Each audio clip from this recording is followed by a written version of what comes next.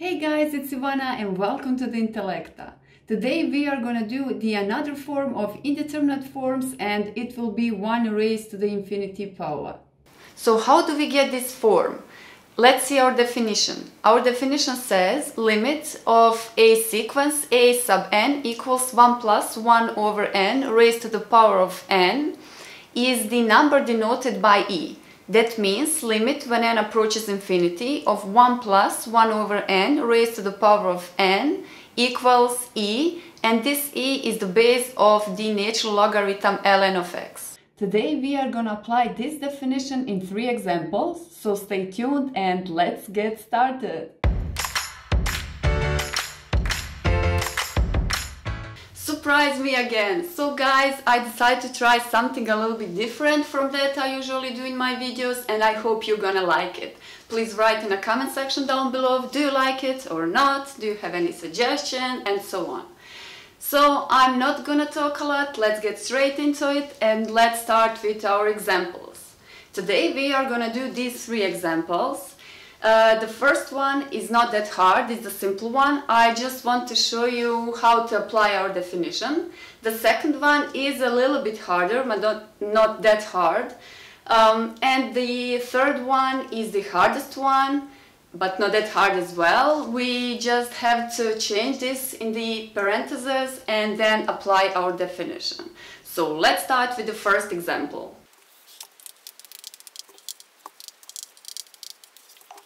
So our first example is limit when n approaches infinity 1 plus 1 over n raised to the power of 3n. Here we have our definition. What is the first step? The first step is to plug in infinity, and we want to prove if this here expression is our indeterminate form 1 raised to the infinity power. So let's plug in infinity. We have 1 plus 1 over n. If n is infinity, we have 1 over infinity, 1 over an extremely large number.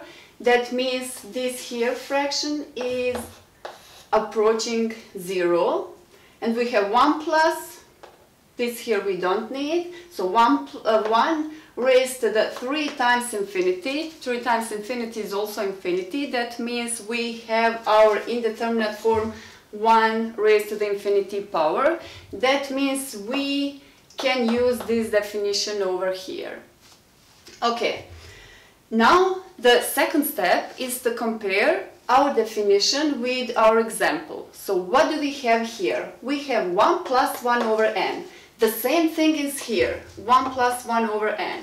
We don't have to change it, so let's leave it just as it is. And here we have 3n. As you can notice, according to our definition, if you have n here as a power, n here in the denominator, you have to have n as a power. So let's apply this here. We have n as in the denominator, we have to have n here as a power. But we have 3n, so that means we have to rewrite this here in order to get this n as a power. So we can write like this, limit when n approaches infinity, 1 plus 1 over n raised to the power of n and raised to the 3rd power. Is this true? May I write like this? Is it allowed to write like this? Yes, because I use this property, a raised to the power of m, and this all together raised to the power of n equals a m times n. So that means 3 times n is the same as this 3n here, so it's correct. And if you take a look, you may notice we have a limit when n approaches infinity, 1 plus 1 over n raised to the power of n. It's our definition over here. So this is our definition, and that means we can, instead of this here, write just e. So our result is e raised to the 3rd power. At the end, we have limit when n approaches infinity of 1 plus 1 over n raised to the power of 3n equals e raised to the power of 3. So this is our result. Okay, if you have any questions, please write in the comment section down below. I will answer it. And let's start with the second example.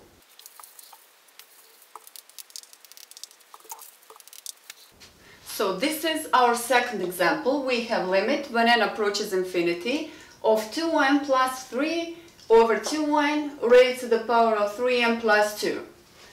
So if you take a look here in the parentheses, we can write this a little bit nicer. So let's write this as limit when n approaches infinity of 2n over 2n is just 1 plus what's left 3 over 2n. 3 over 2n raised to the power of 3n plus 2.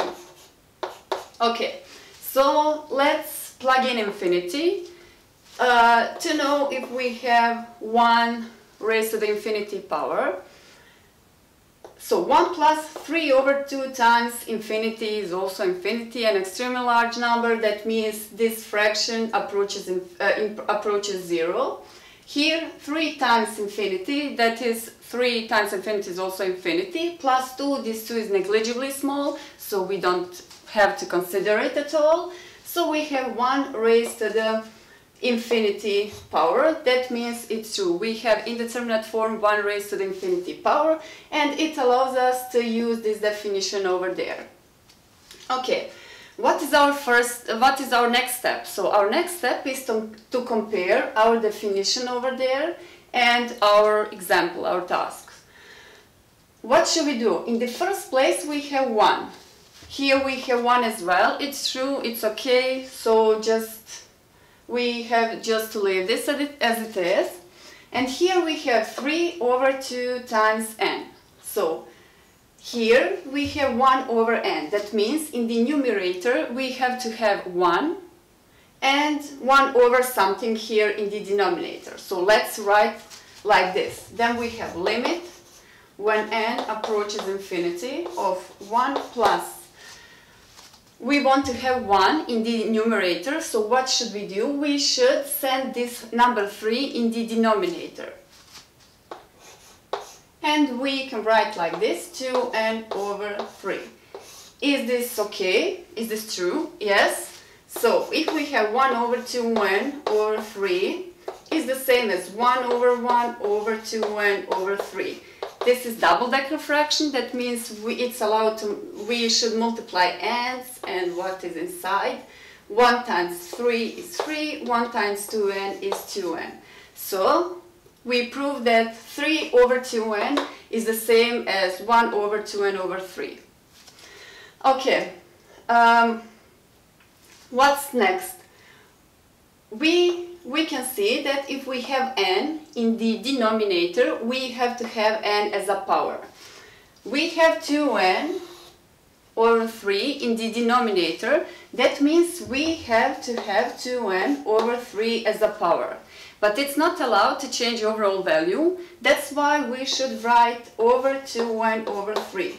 If you have 2n over 3 over 2n over 3, that means it's 1. We didn't change anything, everything is the same.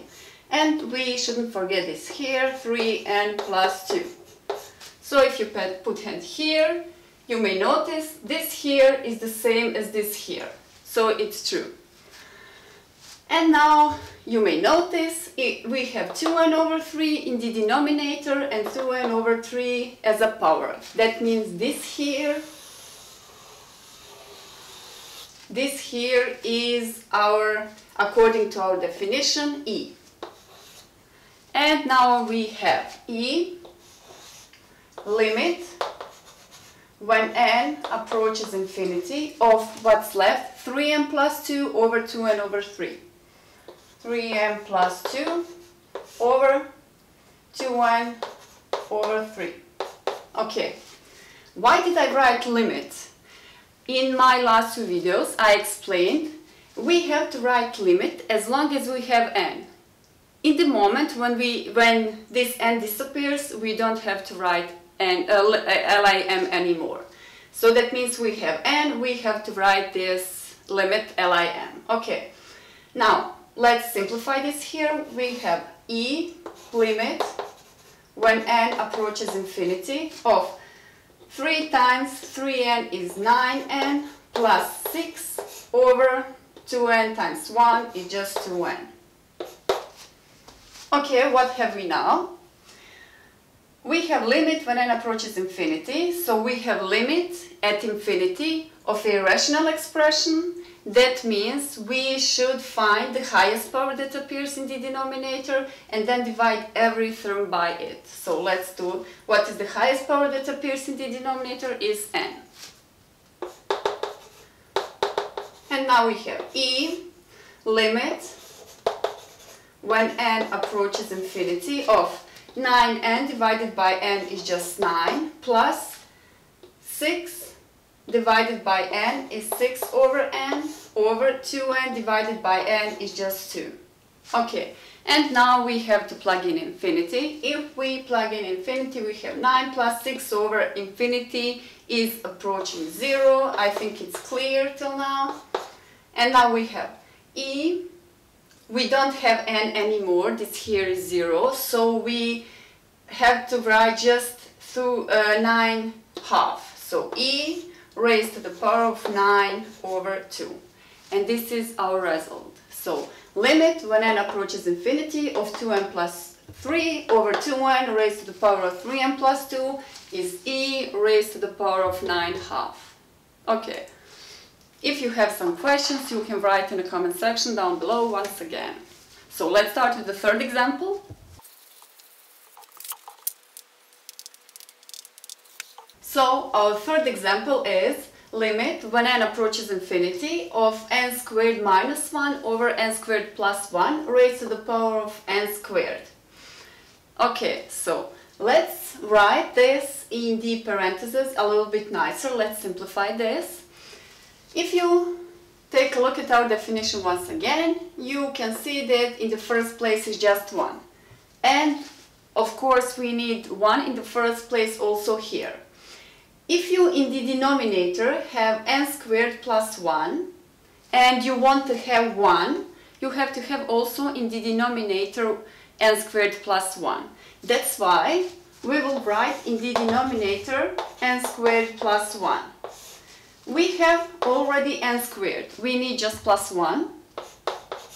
But if we add plus 1, we have to add also minus 1, while it's because it's not allowed to change overall value. Plus 1 minus 1 is 0, so we didn't change anything, and it's true. And we shouldn't forget this minus 1 over there. Over n squared plus 1 raised to the power of n squared. Okay, now you may notice we have n squared plus 1 over n squared plus 1, it is just 1. Limit when n approaches infinity of n squared over n squared 1, and what's left? We have minus 1 is minus 2 over n squared plus 1 raised to the power of n squared. Okay, the same as in the previous example, we have to have 1 in the numerator. And what should we do now?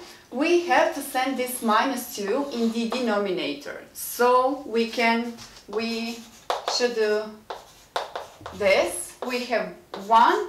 If we send minus 2 in the denominator, then here is plus 1 over what? N squared plus 1 over minus 2. Is this correct? This is once again the double-decker fraction. We have to multiply n's and what is inside, and we will get this. These two is the same.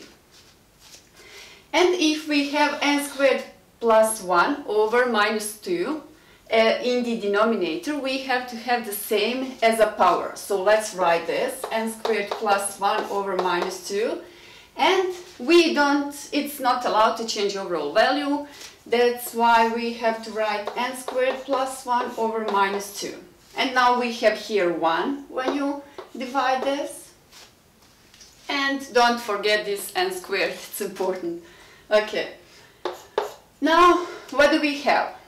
We have this here in the denominator and the same here as a power. That means this here is, according to our definition, e.